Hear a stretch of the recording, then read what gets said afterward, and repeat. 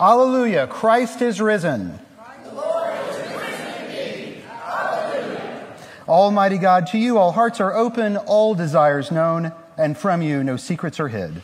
Cleanse the thoughts of our hearts by the inspiration of your Holy Spirit, that we may perfectly love you and worthily magnify your holy name, through Christ our Lord.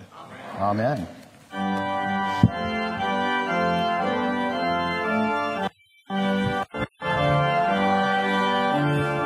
Peace to all on earth, our God heaven.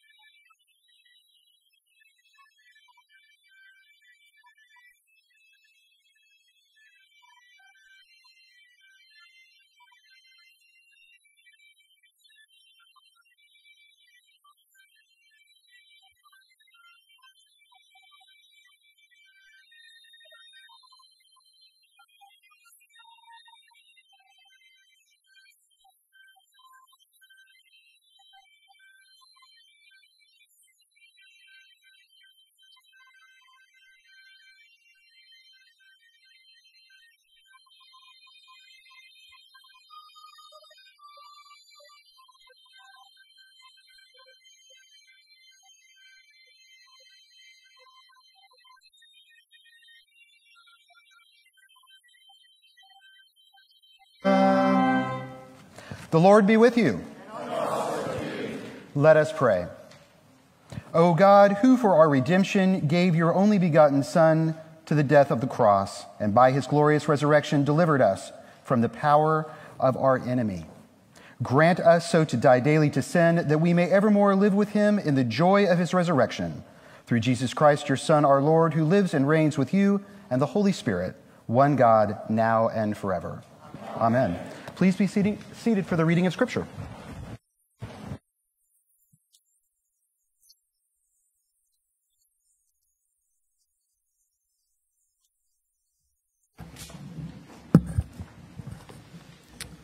A reading from the Acts of the Apostles. Peter began to speak to Cornelius and with the other Gentiles. I truly understand that God shows no partiality, but in every nation, anyone who fears him and does what is right is acceptable to him. You know the message he sent to the people of Israel, preaching peace by Jesus Christ. He is Lord of all. That message spread throughout Judea, beginning in Galilee after the baptism that John announced, how God anointed Jesus of Nazareth with the Holy Spirit and with power, how he went about doing good and healing all who were oppressed by the devil, for God was with him. We are witnesses to all that he did both in Judea and in Jerusalem. They put him to death by hanging him on a tree, but God raised him on the third day and allowed him to appear, not to all the people, but to us who were chosen by God as witnesses, and who ate and drank with him after he rose from the dead. He commanded us to preach to the people and to testify that he is the one ordained by God as judge of the living and the dead. All the prophets testify about him, that everyone who believes in him receives forgiveness of his sins through his name. The word of the Lord. Thanks be to God. We'll read Psalm 118 responsively by half verse. Give thanks to the Lord, for he is good. His mercy endures forever. Let Israel now proclaim. His mercy endures forever. The Lord is my strength and my song. And he is my salvation. There is a sound of exultation and victory. In the tents of the righteous. The right hand of the Lord has triumphed. The right hand of the Lord is exalted. The right hand of the Lord has triumphed. I shall not die, but live. And declare the works of the Lord. The Lord has punished me sorely. Open for me the gates of righteousness. This is the gate of the Lord. I will give thanks to you, for you answered me. The same stone which the builders rejected. This is the Lord's doing. On this day the Lord has acted. We will rejoice and be glad.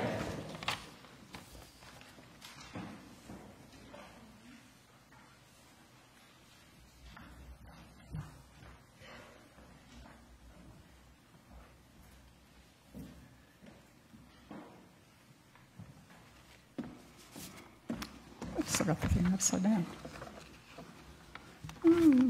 Just a minute here.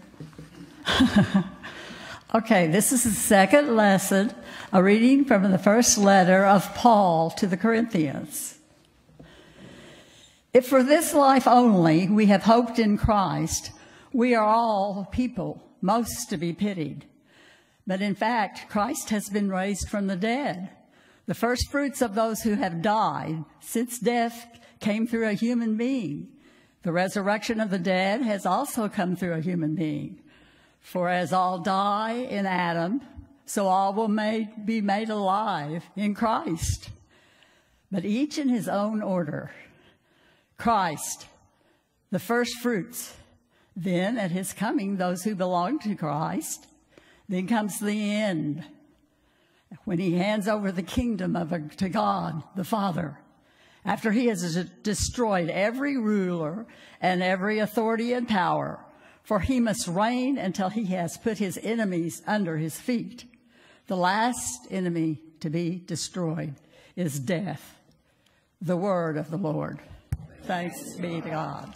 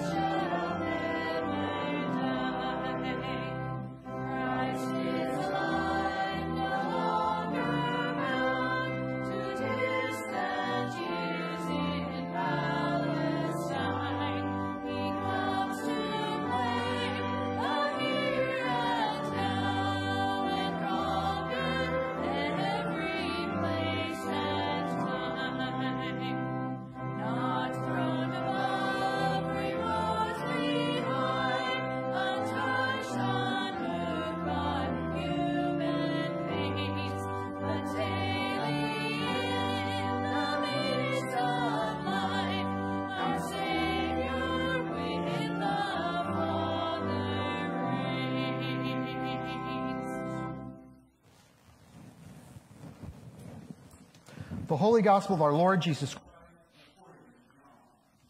Lord, you, Lord Christ.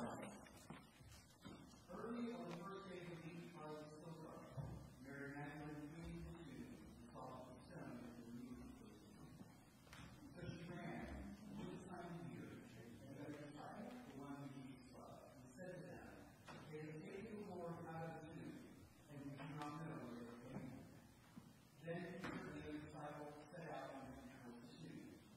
The two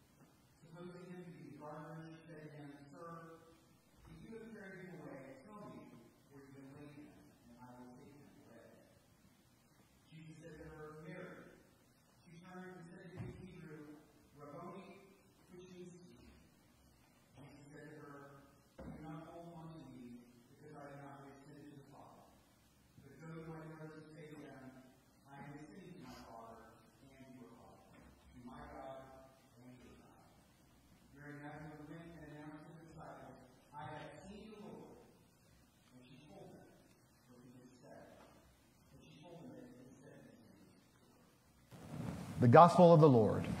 Praise to you, Lord Christ.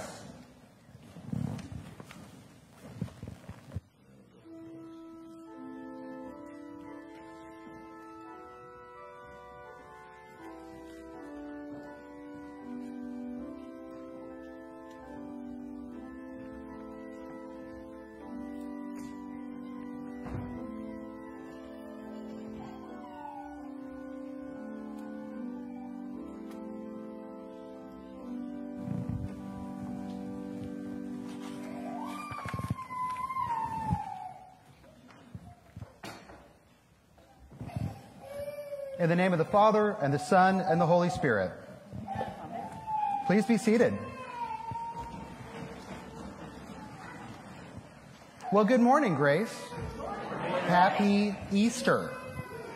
So let's try this. Alleluia, Christ is risen. The Lord is risen indeed. The Lord. Oh, that was fun. It really is wonderful to see all of you here this morning. And for those of you who may not know, I am Father Chris, and I started at Grace as the priest in charge here about 2 weeks ago. So this is my third Sunday over 2 weeks. And we timed it with today in mind. We wanted me to be able to be here today because it gave us just enough time to plan and celebrate Holy Week and, of course, Easter morning together.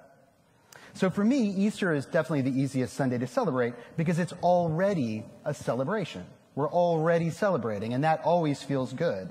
So it's a really nice time to be here with you all.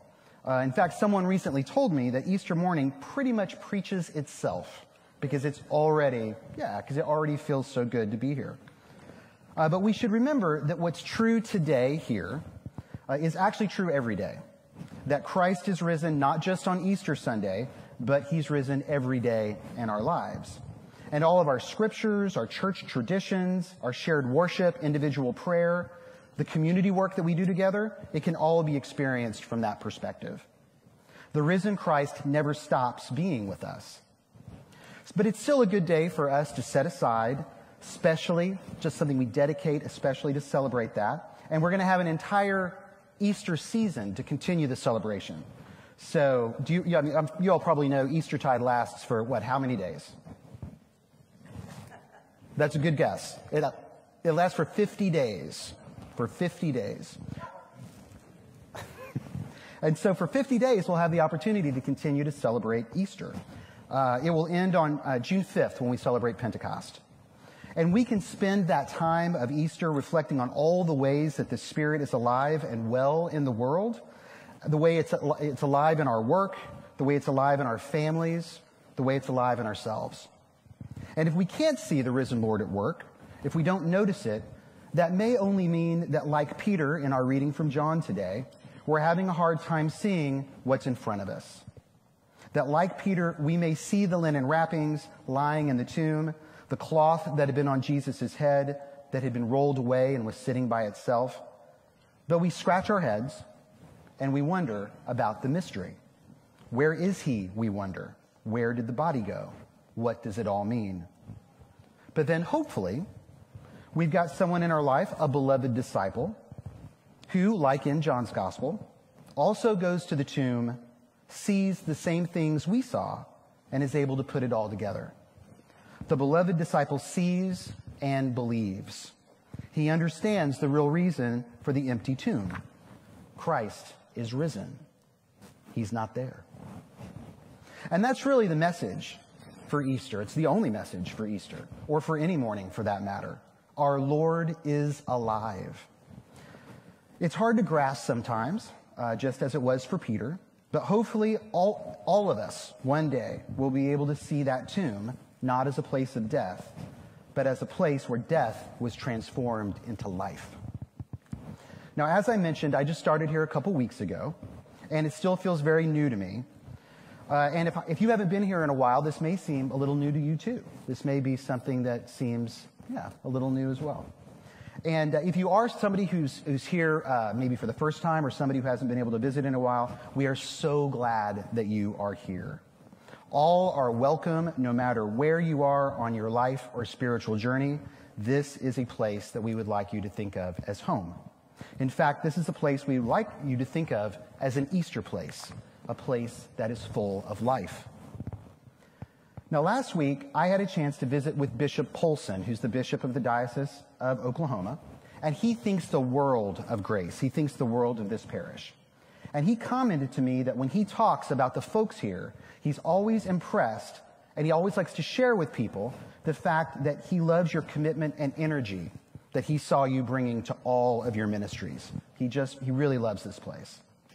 And to me, that's just another way of saying that this is a place of the risen Christ. Now, Easter always gives us a viewpoint that confronts the fear and power of death. From the earliest days of Christianity, theologians have critiqued this world, and they've pointed out all the ways that it ignores or encourages or even celebrates dominance and violence, the way it pits people against one another, and the way it pits us sometimes against creation. And, we know why this happens. It's so that we can feel powerful, or that we can feel safe, or we can feel secure. But that approach is ultimately dysfunctional. It promotes selfishness and greed, jealousy, and even hatred. But the risen Christ gives us a different choice, always moving us towards life, even when we're surrounded by what I just described. When we show generosity and compassion, when we show concern and genuine care for others, which I have seen in this place, when we engage with one another and we don't look away, that's the discipleship of life. And Jesus himself practiced that discipleship. In fact, he said, "Everyone will know you're my disciples if you have love for one another." Now, this morning we had an 8:30 service. It was the Easter Vigil, and we had a baptism. An 11-month-old girl, 11-month-old girl. And her name was Lainey Elizabeth Fincher. And she was here with her family and with her sponsors and other members of this parish. And it was just wonderful. Easter is the perfect day for a baptism. And if possible, we should always have one on Easter morning. And I mentioned this at 8:30. If any of you all know anyone who would like to get baptized, let us know. My cousin has a kid right next to him, right there. Jackson's like, "Don't do this to me. Don't do this to me." As part of the baptismal service, Lainey's parents, along with her godparents and sponsors, took vows rejecting the culture of death. They renounced all powers that corrupt and destroy the creatures of God. They renounced the desires that draw them away from God. They vowed to put their trust in God's grace and love. Then every person present at that service renewed their own baptismal vows. We all committed to seeking and serving Christ in all persons, loving our neighbors as ourselves. Every person that was present committed to respecting the dignity of every human being. Through Lainey's baptism, we all embraced God's culture of life. And it's the culture of life where we always find the risen Christ. Now, when I was baptized as an adult, and I was baptized at a Easter Vigil service on Easter morning, I was warned before the service began that I might not yet believe in every single part of the baptismal covenant quite yet, but I shouldn't worry about that too much. And at the time, all that did was make me worry about it, right? I was just like, oh, well, that does sound like something I should worry about. I was told to live my life as if the vows of the covenant had already been fully implanted in me, and just see what happens. Now, no one lives out the baptismal covenant perfectly, not all of the time. I mean, maybe Jesus did, but that's setting the bar very high. For the rest of us, we just have to do the best we can. And then, after a while, if you're practicing this, you might find that the risen Christ no longer seems like maybe an intellectual puzzle or some old story that we hear in church, or like some ancient metaphor for all things that have to die away in life so that something else can be born in its place. I mean, you hear that sometimes, a comparison between the resurrection and that. And the risen Christ can be all of those things. In fact, it can be all of those things at once. But one day you might also discover that Easter just is. It just is your reality. And I'm not sure of the exact moment when that happened for me. I'm not sure when the puzzle, the story, the metaphor of the empty tomb simply became Christ among us. But it did happen. That moment did come. So who has seen the risen Lord? As much as I think it helps to think about Peter running to the tomb but missing the truth, and the beloved disciple entering after Peter and putting it all together, neither of those experiences tell the whole story. The first herald of the gospel was actually Mary Magdalene. She's the first person to notice the stone removed from the tomb. She's the first person to encounter the resurrected Jesus in the flesh. She's the first person who can say, I have seen the risen Lord. Now that might have surprised many, including Peter, but it would not have surprised the beloved disciple who had already been to the empty tomb and believed. So what does this tell us today? What does this say to us? I think it's easy to think about rebirth this time of year. I mean, it's spring after all, and life is popping up all over the place.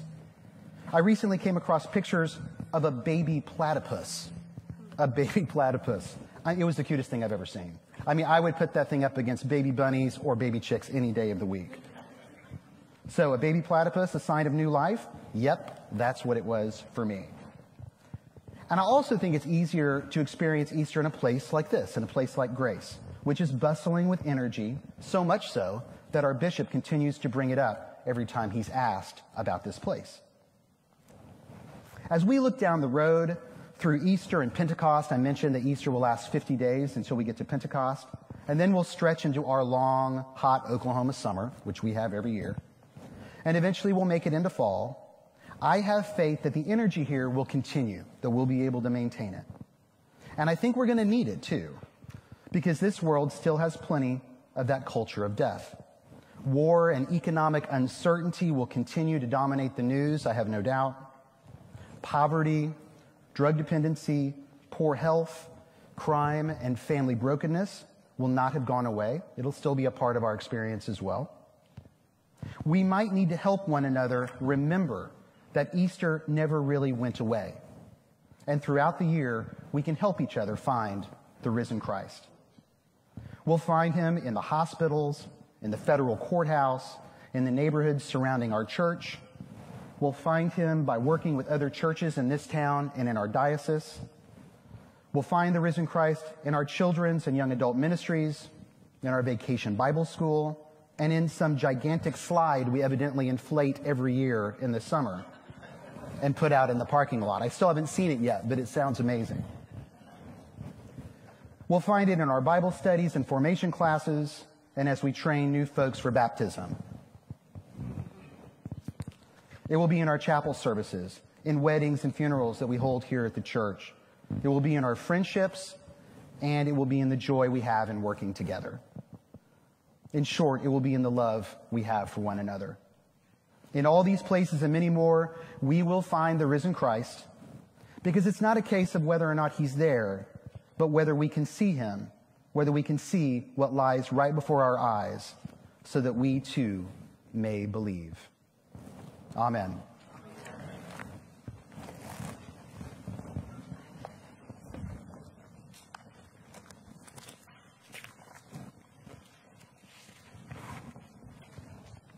Please stand as you are able for the Nicene Creed.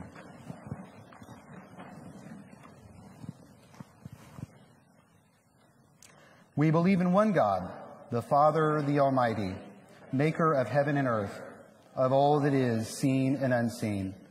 We believe in one Lord, Jesus Christ, the only Son of God, eternally begotten of the Father, God from God, light from light, true God from true God, begotten, not made, of one being with the Father. Through him all things were made. For us and for our salvation, he came down from heaven. By the power of the Holy Spirit, he became incarnate from the Virgin Mary and was made man. For our sake, he was crucified under Pontius Pilate. He suffered death and was buried. On the third day, he rose again in accordance with the Scriptures. He ascended into heaven and is seated at the right hand of the Father. He will come again in glory to judge the living and the dead, and his kingdom will have no end. We believe in the Holy Spirit, the Lord, the giver of life, who proceeds from the Father and the Son. With the Father and the Son, he is worshipped and glorified. He has spoken through the prophets. We believe in one holy Catholic and Apostolic Church. We acknowledge one baptism for the forgiveness of sins. We look for the resurrection of the dead and the life of the world to come. Amen. You may kneel, sit, or stand, as is your custom. The prayers of the people. Bound together in Christ in the communion of the Holy Spirit, let us pray with one heart and mind to God our Father. We pray for peace from things that separate us from one another and for our salvation. Lord, have mercy. We pray for the peace of the whole world, for the welfare of the holy churches of God, especially St. Augustine, Oklahoma City, the Diocese of Southern Virginia, the Diocese of Northwestern Pennsylvania, the Diocese of Pennsylvania, the Diocese of Cuba, and the Anglican Church of Australia. We pray for this holy gathering and for those who enter with faith, reverence, and fear of God. Lord, have mercy. We pray for Michael, our presiding bishop, Paulson, our bishop, Chris and Tom, our clergy, Alex and Pat, our wardens, vestry, delegates, all who minister in Christ, and for all the holy people of God, have mercy. We pray for the world and its leaders, our nation and its people. We pray for our leaders especially, Joe, our president, Kamala, our vice president, Mark Wayne, our congressman, James and Jim, our senators, Kevin, our governor, and Marlon, our mayor. Lord, have mercy. We pray for prisoners, the oppressed, all those in need or suffering, especially Quinn and Nancy, Bill, Dennis C. Jr., James and Shirley, John and Sharon, Pat and Joe, Sakina, Eliso, Vitali and Natalia, Finley, Tara, Jeremy, Ronnie, those impacted by war, especially in Ukraine, all emergency responders, the United States military, and those whose suffering is known only to God. We pray for those who have died, especially in Ukraine. Lord, have mercy. We pray for ourselves, our families, and those we love. We pray for those in our parish, especially Flora Jean, Jean B., Kelly, Brandon, and Archie. Heavenly Father, you have promised to hear what we ask in the name of your Son.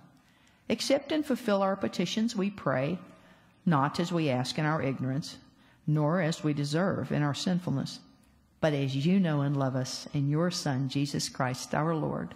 Amen.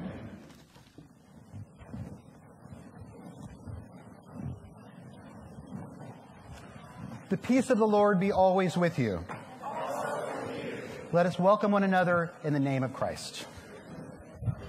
Thank you for a message of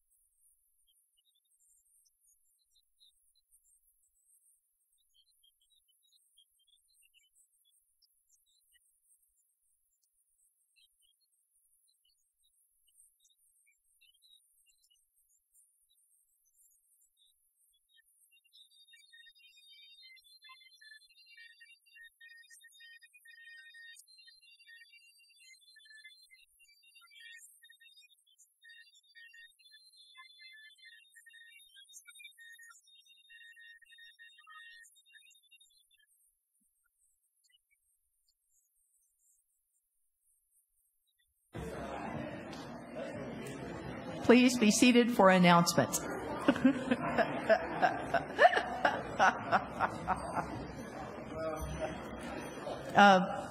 Father Chris, we have something for you.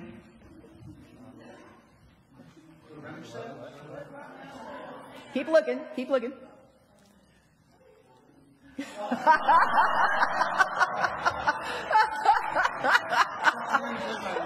Aren't they adorable? Thank you, Nancy. A couple of things. One, our scout. If anybody out there has got boys or girls, kindergarten through 12th grade, we have a scout place for them. We have a pack for our boys and girls, kindergarten through 5th, and we have 2 troops for our 6th through 12th graders. The older kids just went to the swim and fitness and did their swim tests because they are going to go take scuba lessons in Tenkiller. And our little ones are getting ready to go to iFly in Oklahoma City. The bigger little ones go up slowly, and the little bitty ones, the little guys go, it's really neat to watch them. Father mentioned the 50 days of Christmas in the back, and I hope you got one. There are handouts. Easter. Wrong season. The 50 days of Easter. There are handouts in the back, and it is 50 days and 50 ways to celebrate Easter. And there's something for every day of the 50 days. And please do pick one of those up. They're great fun. Thank you. And come over. There's lots of food. Come over after and partake of coffee and some snackies with us. Keep the announcements very short. Again, thank you all so much for coming this morning. It just means the world to us that you're here. I just wanted to recognize some people really quickly. I wanted to recognize Alex Wilson, our senior warden, who helped us pull all of these services off for this week. Ken and the choir have done a whole bunch more services than they normally have to do all week long, so thank you for that. Our junior warden, Pat Wilcox, also was involved in the detailed planning of all the services we did for Holy Week, so thank you, Pat. You probably already know that BJ was here every day as well, helping us get everything organized. And last but certainly not least, Nancy Scott.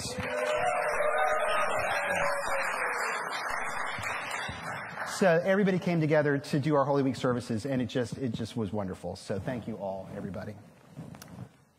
Walk in love as Christ loved us and gave himself for us, an offering and sacrifice to God. Oh, okay. Well, before we do that, birthdays. Does anybody have a birthday or an anniversary this week? We do. Okay. So we've got a prayer for you. Thank you. Of course. Okay, I'm just going to lay my hand over here. Yes, thank you. Oh God, our times are in your hand. Look with favor, we pray, on your servant as she begins another year. Grant that she may grow in wisdom and grace and strengthen her trust in your goodness all the days of her life. Through Jesus Christ our Lord. Amen. Okay.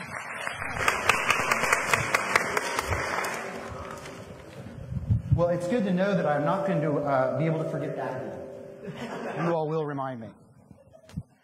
Walk in love as Christ loved us and gave himself for us, an offering and sacrifice to God.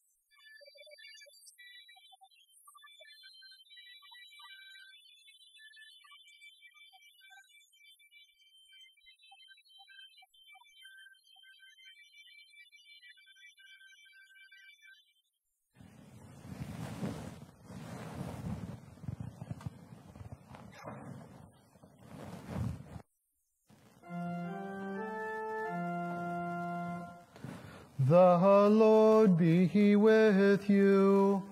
And also with you. Lift up your hearts. We lift them to the Lord. Let us give thanks to the Lord our God. It is right to give him thanks and praise. It is right and a good and joyful thing, always and everywhere, to give thanks to you, Father Almighty, Creator of heaven and earth. But chiefly are we bound to praise you for the glorious resurrection of your Son, Jesus Christ our Lord. For he is the true Paschal Lamb, who was sacrificed for us and has taken away the sin of the world. By his death he has destroyed death, and by his rising to life again, he has won for us everlasting life. Therefore we praise you, joining our voices with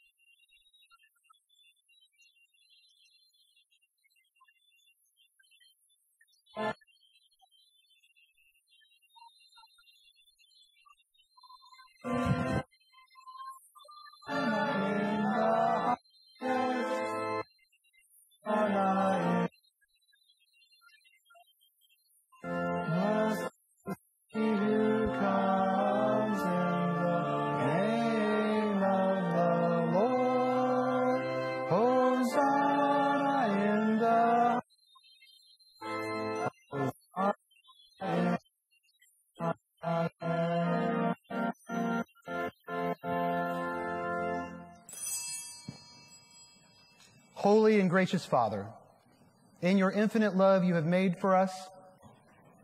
us for yourself, and when we had fallen into sin and become subject to evil and death, you, in your mercy, sent Jesus Christ, your only and eternal Son, to share our human nature, to live and die as one of us, to reconcile us to you, the God and Father of all. He stretched out his arms upon the cross and offered himself in obedience to your will, a perfect sacrifice for the whole world. On the night he was handed over to suffering and death, our Lord Jesus Christ took bread. And when he had given thanks to you, he broke it and gave it to his disciples and said, "Take, eat. This is my body which is given for you. Do this for the remembrance of me."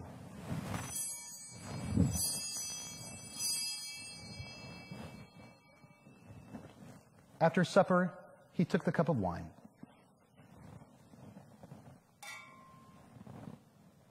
And when he had given thanks, he gave it to them and said, "Drink this, all of you. This is my blood of the new covenant, which is shed for you and for many for the forgiveness of sins.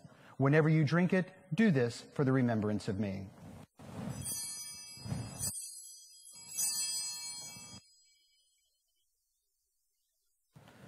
Therefore, we proclaim the mystery of faith. Christ has died. We celebrate the memorial of our redemption, O Father, in this sacrifice of praise and thanksgiving. Recalling his death, resurrection, and ascension, we offer you these gifts. Sanctify them by your Holy Spirit, to be for your people the body and blood of your Son, the holy food and drink of new and unending life in him. Sanctify us also, that we may faithfully receive this holy sacrament and serve you in unity, constancy, and peace. And at the last day, bring us with all your saints into the joy of your eternal kingdom. We ask all this through your Son, Jesus Christ. By him and with him and in him, in the unity of the Holy Spirit, all honor and glory is yours, Almighty Father, now and forever. Amen.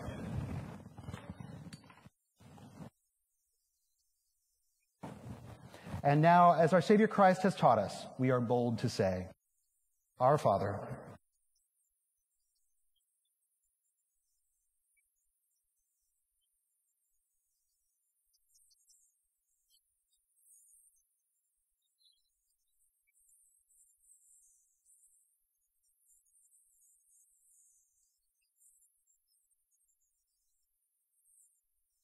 for thine is the kingdom, and the power.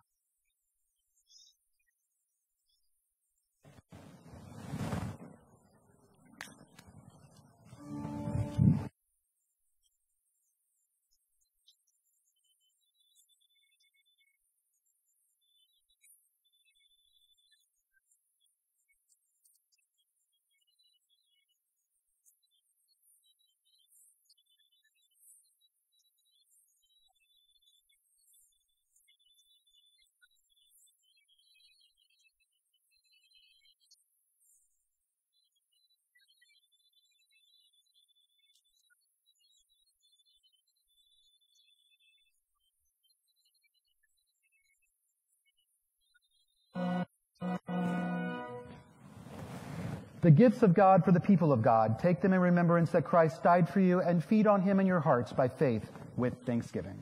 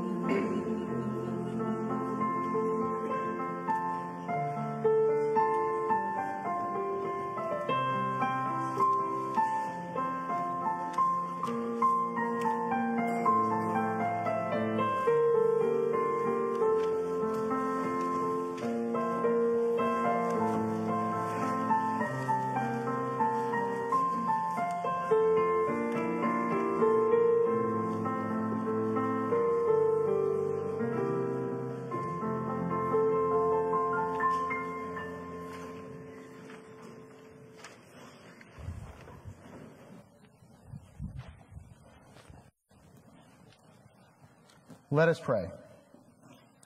Eternal God, Heavenly Father, you have graciously accepted us as living members of your Son, our Savior, Jesus Christ, and you have fed us with spiritual food in the sacrament of his body and blood.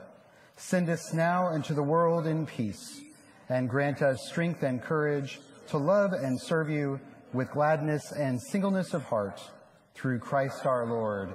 Amen. May Almighty God, who has redeemed us and made us his children through the resurrection of his Son, our Lord, bestow upon you the riches of his blessing. Amen. May God, who through the water of baptism has raised us from sin into newness of life, make you holy and worthy to be united with Christ forever. Amen. May God, who has brought us out of bondage to sin into true and lasting freedom in the Redeemer, bring you to eternal inheritance. And the blessing of God Almighty, the Father, the Son, and the Holy Spirit be upon you and remain with you forever. Amen.